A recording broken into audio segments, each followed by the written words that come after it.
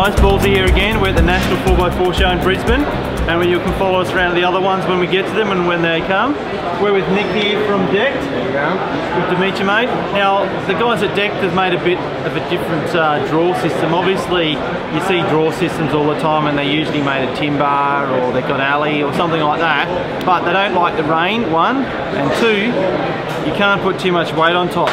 So this puppy, it can be left out in the weather and it's water resistant or waterproof. So, Tick, just give us a bit of a rundown on how it works and how it's able to actually handle that weight. So it's made from 100% recycled HDPE, and all the steel in it's 90% recycled. And it can take a ton on top, it's 100% waterproof, and it can take 100 kilos in each drawer.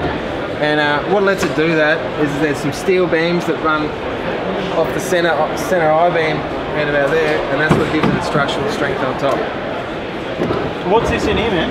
Oh yeah, so this is our D-box. This is a waterproof nesting toolbox. So it's waterproof. It's got ridges in here that correspond with this one. It's as strong as you get, so it can handle all this. Yep. And again, we got these dividers as well. It's all lockable. So say you got a couple of grand's worth of tools in there. You lock it up there. It's one layer of defense. You put this up. No one can get into anything. Out of sight, out of mind. Yep. That's awesome.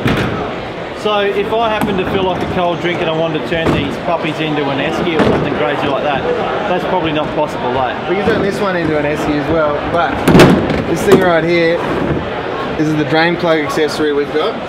So you can fill the whole thing up with ice, beers, whatever you want. And then you've got a bottle opener here built in. That's pretty cool, man. Oh, and you've got a stubby holders built here. Mate, that is awesome, Nick. Hey, I noticed you got a lie detector there on the top.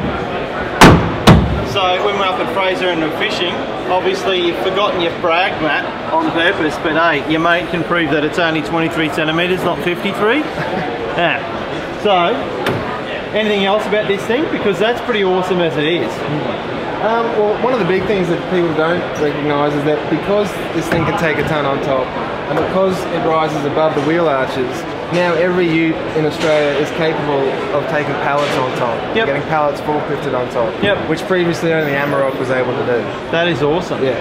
So it's a bit of a game changer, this. That is pretty cool. It's been about 3 years of design and they just arrived in Australia. And it looks like a pretty easy fit. Being modular like that, it looks like way easier fit than modern systems out there. 100%. These things go in easy, and once it's installed, it's about 10-15 minutes to take it out. So say if you've got to take a high fridge or something, and you want the extra height, you're good.